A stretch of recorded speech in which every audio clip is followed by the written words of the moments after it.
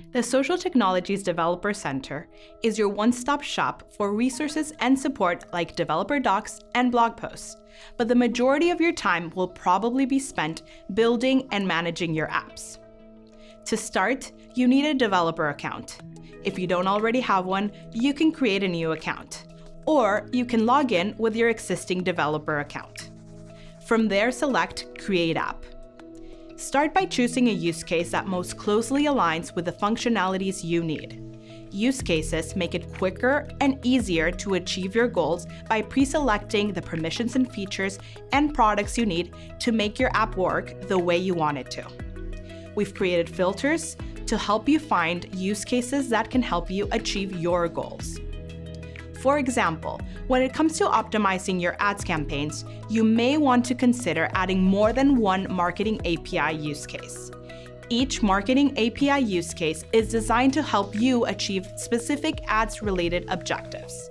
This allows you to create a tailored solution that meets the unique needs of your ads campaigns and helps you achieve your desired outcomes. If you're unsure about the specific use cases you need at this time, don't worry. You can always add more use cases and customize them later once your app is created. In this case, let's imagine you want to build an app that allows you to connect with your customers over WhatsApp. You can add the Connect with Customers on WhatsApp use case, which will add all the required permissions to your app. After you add your use cases to the app you're creating, the dashboard will guide you through the steps required to customize your use cases, complete any testing or verification requirements, submit to app review, and finally to publish your app and make it functional. You can return to a specific step by going to the dashboard. Let's get back to the use case. The first step is customizing your use case. Click the Customize steps for each use case found on the dashboard. There are many options for customizing a use case. To get the most out of your app, make sure to check out all of the pages listed on the left. The Permissions and Features tab is where you'll find all the added and available permissions and features for the use case. For now, permissions and features and products that are required for the use case to work cannot be removed. Keep in mind, different permissions and features can mean different requirements later in the process.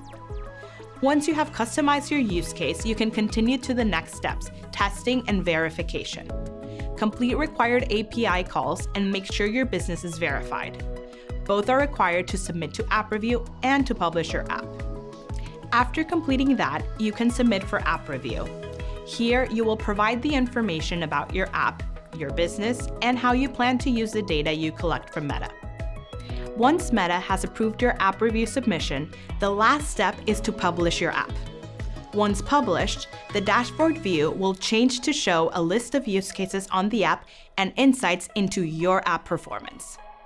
After your app is published, you can make updates and add more anytime on the dashboard or on the use cases page. Keep in mind, adding more to your app after it's published may mean there are new requirements to maintain that access. We're excited to see you begin your developer journey with Meta. For more videos and resources, visit the Meta Developer documentation.